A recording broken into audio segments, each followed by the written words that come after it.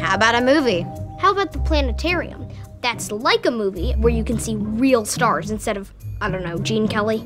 We're never gonna agree. Let's just do rock, paper, scissors. No.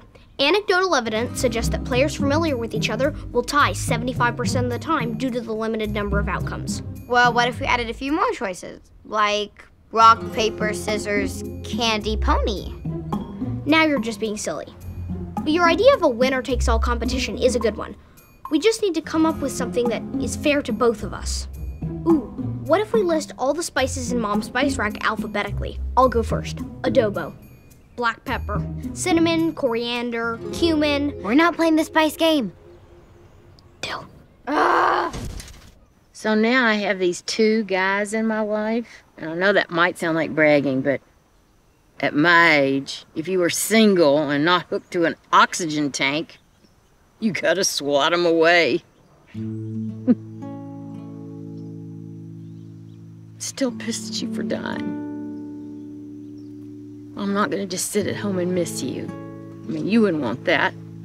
You'd want me to go out and have fun, right? Take your time, think about it.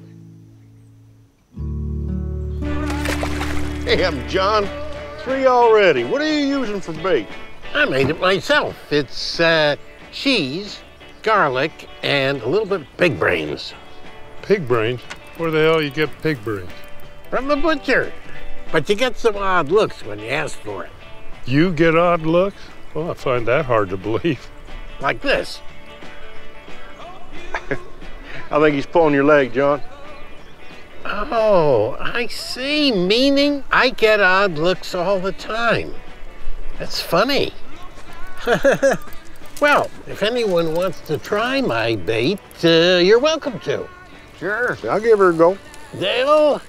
No, I think I know how to fish, John. Really? Because it doesn't look like it. Well, maybe that's because all your talking is scaring the fish away. Evidence suggests your theory is incorrect. Well, evidence suggests I need another beer. Not bad. Oh, that's nice. You decided to stay home and play a game? Nope, we're inventing a new game and the winner gets to pick what we do today. We had to find a way to make sure that it's completely fair to both of us. So we made a list of 20 challenges that combine stuff we're both good at. Whoever wins each challenge gets to take a block and put it on top of their tower. Whoever's tower reaches the height of this rocket first wins. Okay, I will leave you to it. And finally, both parties agree the loser will do the activity selected by the winner graciously without complaint.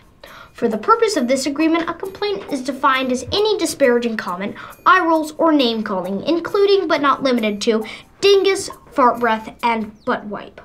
Can we just sign it and play? I've signed my name. Feel free to draw an X. I know how to write my name, Sheldon. Damn it, I wrote Sheldon.